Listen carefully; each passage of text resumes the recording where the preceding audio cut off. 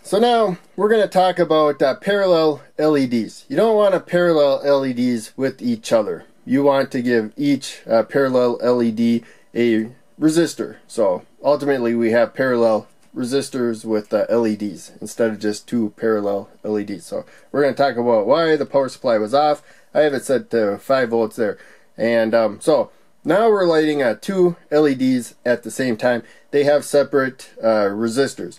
You may have the temptation to just use one resistor, a lower value resistor, because these will split up the current. But as you can see there, these two LEDs do not split up the current. I have that wired properly right there. So we're going to look at the current right there. In fact, I should have done this before. If we're going to put them in parallel, then we'll have a total of more than 20 milliamps of current. Right there, I have the power supply limited to 30 milliamps of current to protect damage. Now, I had to raise it. But if we parallel these two, the blue LED does not light up. The reason why is because the red LED is dropping too little voltage actually. It's dropping about 2 volts right there. So it's only building up about 2 volts across it. It's passing current to limit the voltage. And so we need about 3 before the blue LED will light up. Probably like a speck of light will come out if we get to like 2.5 milliamps of current.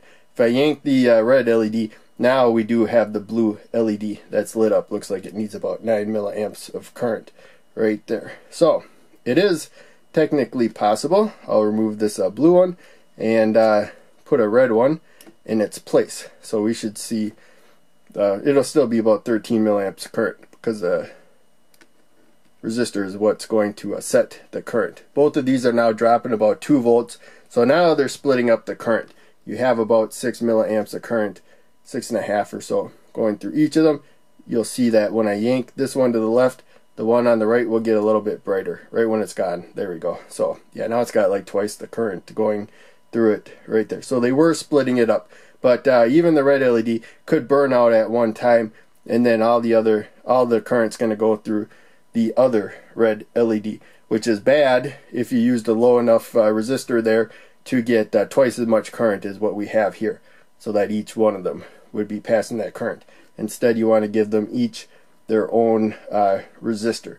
So I think I mentioned everything that's important to know about that, and use a separate resistor for every parallel LED at all times, because it's not guaranteed, even if they're the same color, that they'll pass the same current.